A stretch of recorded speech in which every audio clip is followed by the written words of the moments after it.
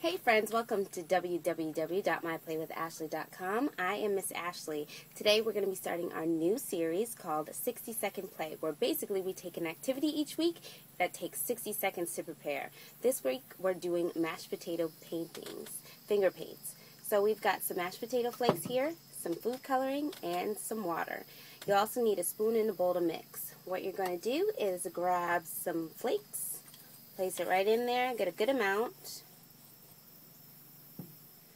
Add some water.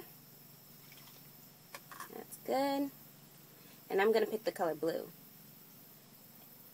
Put that in there. You'll know the consistency that you want for your child. And you're going to mix it up. When you're ready, grab a paper, pour that puppy down, and get to mixing. There you go. See you next week.